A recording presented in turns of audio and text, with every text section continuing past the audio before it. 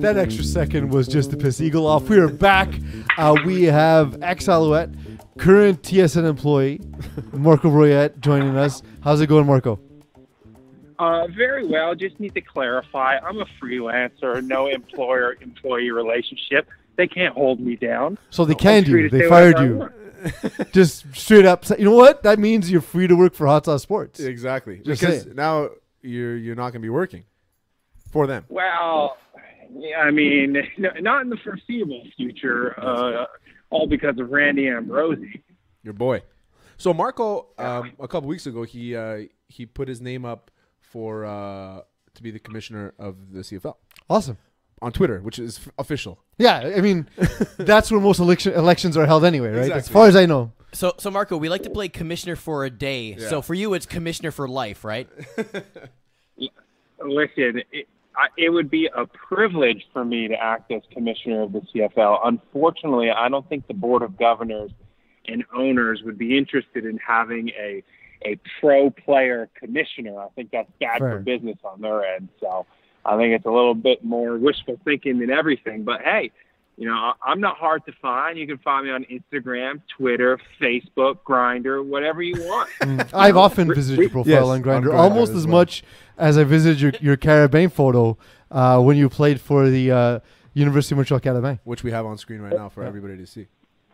Fun fact for you guys, most visited profile in Carabin website history. Don't doubt it. Don't doubt it. Smoke show right there. Smoke show. He was a pretty man back in the day. Yeah. If Tinder existed when you were young, you would have picked up so many girls with this picture. No, Marco was a taken man at the time. Oh, my God. That From wasn't back the then. question. Jeez. Marco, going back to the pseudo-serious commissioner campaign, it's not a terrible idea. You are a lawyer, which is something they look for in league commissioners. You are Canadian, which is important for the CFL because You speak both languages. Americans don't want to earn Canadian dollars. And on top of that, I mean, you are pro player, but have you ever thought of doing the A-Rod turn, just stabbing everyone in the back? Yeah. Well, it seems to be working out for him. I know, right? Like this thing going on, you know. He's got not a life to do that, freelancer. Figured out. But I mean, listen, there was a lot of excitement and enthusiasm when Randy Ambrosi was first named commissioner, especially given the fact, you know, that he used to be a player. But the issue is, I think he was so far removed from the game that it didn't really matter. You know, he wasn't in touch with what was going on in locker rooms. He wasn't in touch with the realities that the players nowadays are facing across the league, whether they be Canadian or American.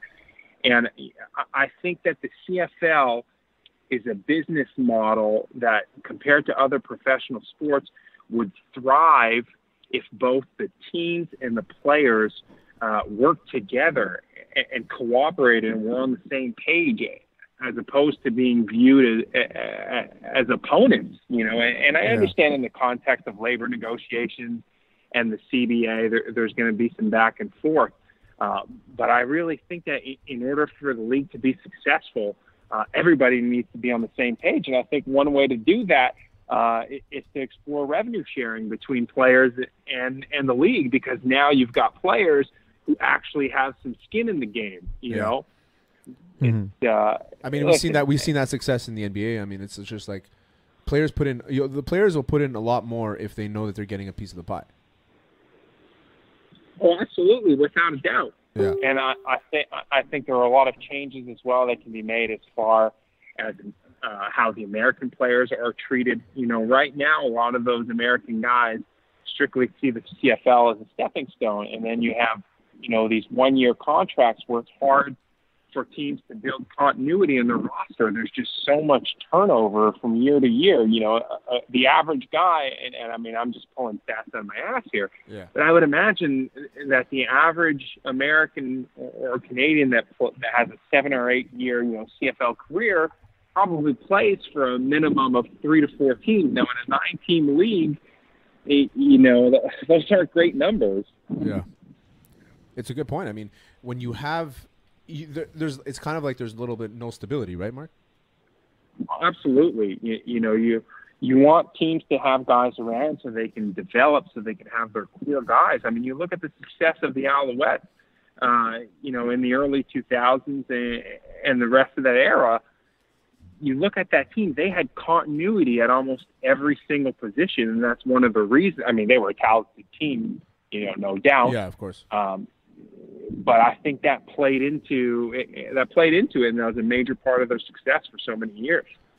Mark, the CFL went ahead and canceled their season due to the pandemic.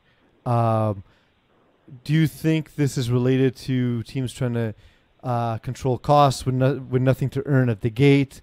And how do you think this bodes for the future of the CFL? Well, there are several different factors that play into that. I think one of the biggest ones is the fact that you have community-owned teams and you also have privately owned teams. Now, the privately owned teams are the ones that aren't very profitable. You're thinking of Toronto, Montreal, BC. Hamilton's in decent financial shape, but I feel like there wasn't much of an urgency for those teams to want to play this season, especially given the fact that, like you mentioned, it is such a gate-driven league. Yeah. And regardless if they play games or not, if they couldn't have fans in the stands, the TV revenue wasn't enough. But I do still believe that, either way there would have been losses. Teams would have been incurring losses.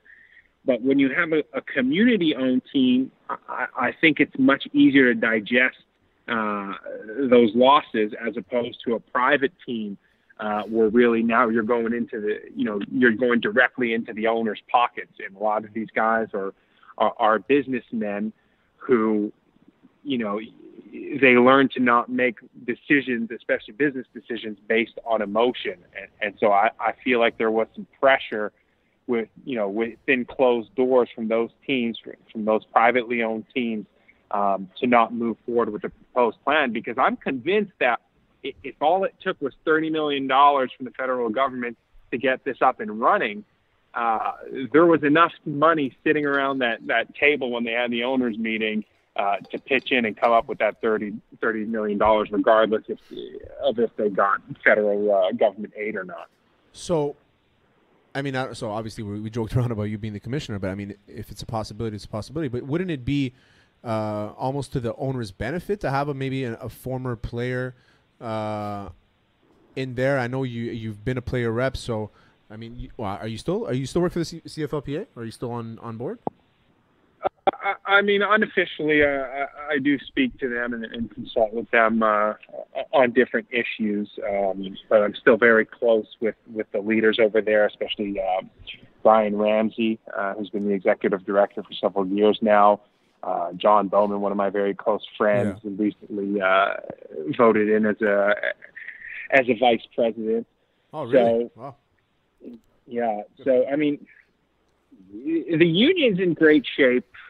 I think what really needs work is the relationship between the players and the teams. And like I mentioned earlier, I think we need not only a former player, but a recently, retired player, somebody who's still in touch, somebody who still has the pulse of the locker rooms, who understand what's actually important to these guys and really understand, what's going on across the locker rooms in the league.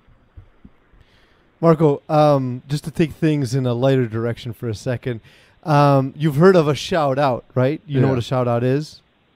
I sure have. Yeah. So we have an intern. He says he's a big fan of you, and he remembers seeing you play quarterback, and he remembers you from your time at the Carabin. But because he's our intern, you can't give him a shout out. You have to give him a shout down. Yeah, you got to tell him how worthless I need you to tell him how unworthy he is of your existence. Wow.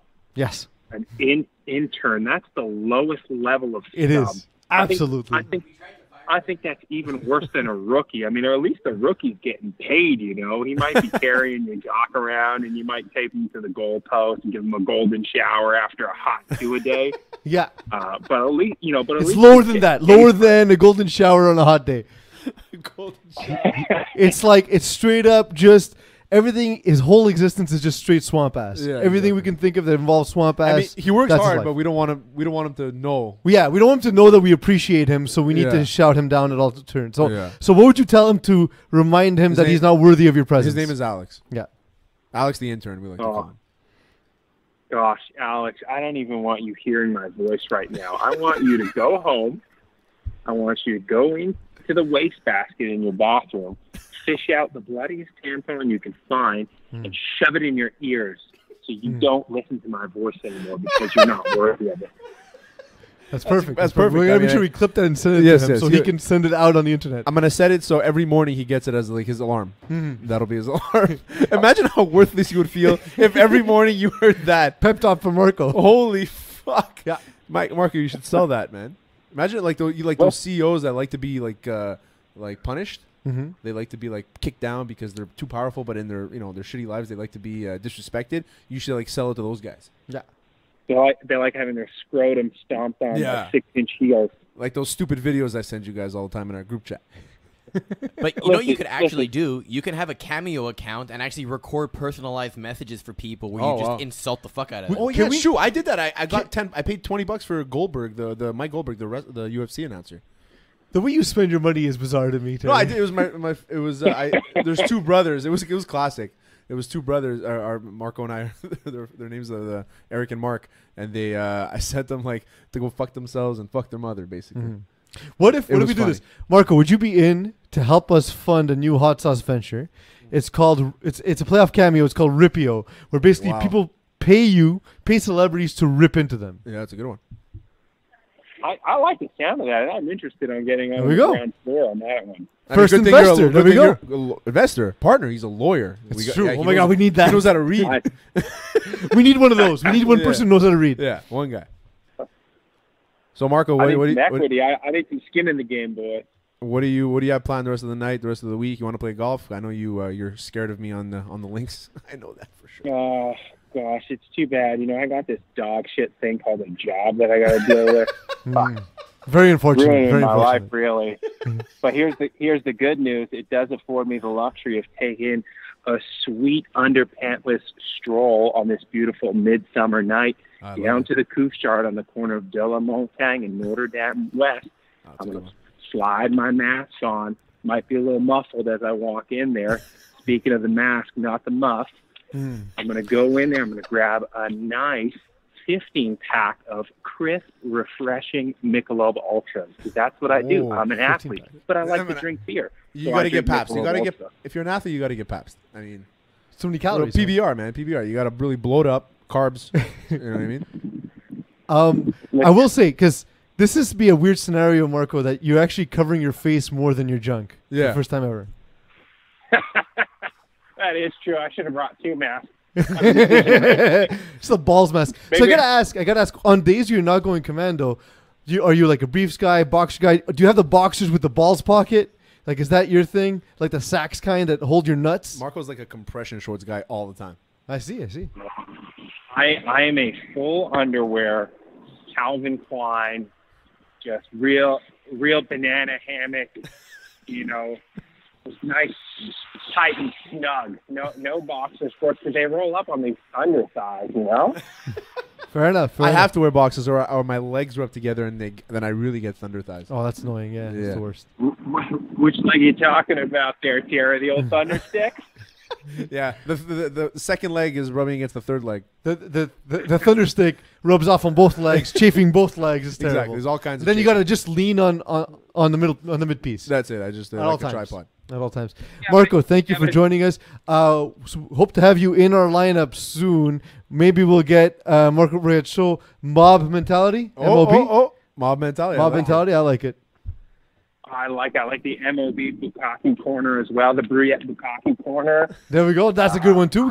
We can break down porn. Yeah. Oh. We got we go. I a like we that. Well, no, We we got don't a break it lot down. of options. We review it like break Like it game down. tape. Like game tape. Yeah. We look at the form. X's and O's kind of thing. You know? Absolutely. First ever game tape on porn. Do Level you think of this makes you more or less qualified to be commissioner for the CFL? I think I reach a broader audience, especially There we go. if we review a very diverse range pornography. Then we can really attract some new fans in this league. It's 2020. You got to be sex positive. That's it. You got to be open. I mean, any closed-minded people in 2020 canceled. You don't want to the get canceled. halftime show. New evolution of the whole break. I don't know what he's talking. Don't about. know where you're going with that, Eagle. I have no idea what he's talking about. Thanks, Marco. We appreciate it, buddy. Talk to you soon, bud. Talk to you soon. I love you. All right, boys. Alex, suck a fat one. See ya.